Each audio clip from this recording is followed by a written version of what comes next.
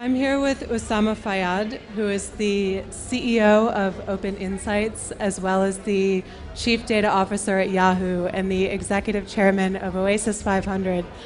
Oasis 500, a company that is funding startups in Jordan.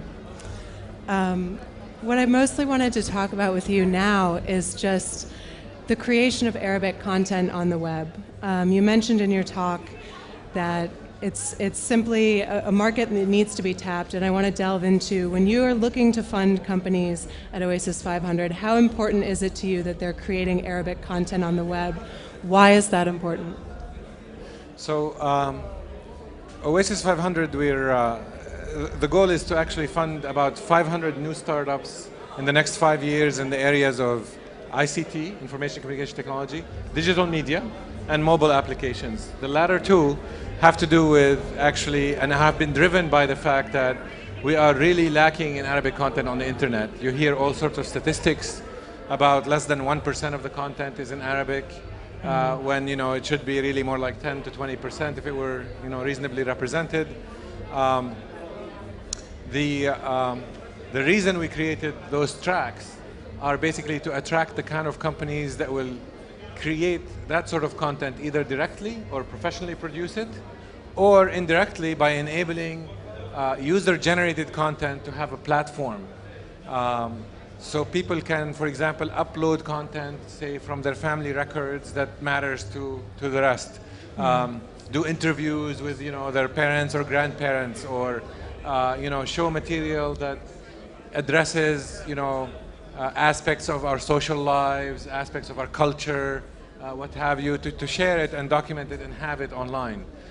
During the talk, in fact, I talked about one of the companies I'm invested in, D1G. D1G is launching a product called D1, and D1 is all about creating a whole community in a box, where you say, look, I'd like to be able to stream videos, to have Q&A on my site, to do aswat, or basically voice clips, to do things like share information, have like a small social network, like a Facebook in a box. You get those capabilities for free, and the reason I'm excited about it is, rather than professionally generated content, which is important, and we need to grow it, by the way, there's a huge deficit in the Arab world in professionally generated content.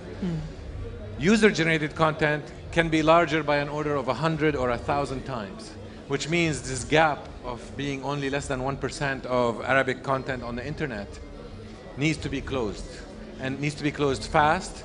And one of the fastest way to do it is to enable users to put meaningful and compelling content online. Another statistic I shared in the talk is that when a study was done to ask people, are they comfortable in interacting, communicating, and browsing the internet in English. Of all, across the board, the Arab population, only 2% said they were comfortable with that, which means for 98% of the Arab population, the internet essentially today is irrelevant, right? It doesn't exist. It has nothing to offer. And that's why it's important to close that gap.